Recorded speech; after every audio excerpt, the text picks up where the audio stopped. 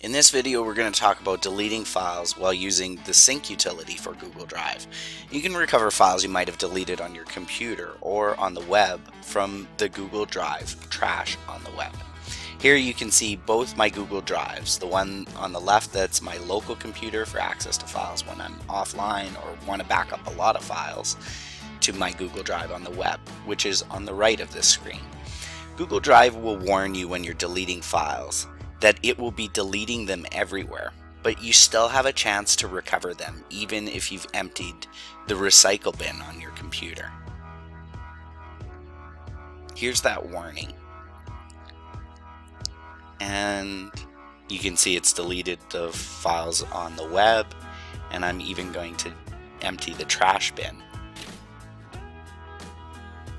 Now, if you want to recover those files, just open up the Chrome browser and go to drive.google.com and locate the trash label. From here, you can right-click on any file or folder and select the Restore, and Google Drive Sync utility will re-download the files back onto your computer. The best practice is to always recover files from the trash folder on the web at drive.google.com, because you'll be able to download these files to your computer faster than recovering them from your local recycle bin, which in that case would need to re-upload the files to Google Drive on the web. After a few minutes, depending on the sizes of those files, it will re-download back onto your computer.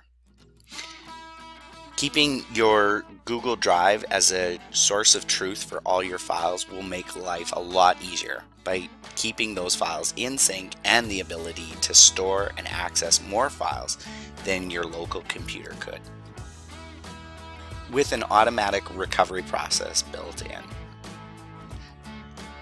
I hope this has helped demystify deleting files in Google Drive on the web.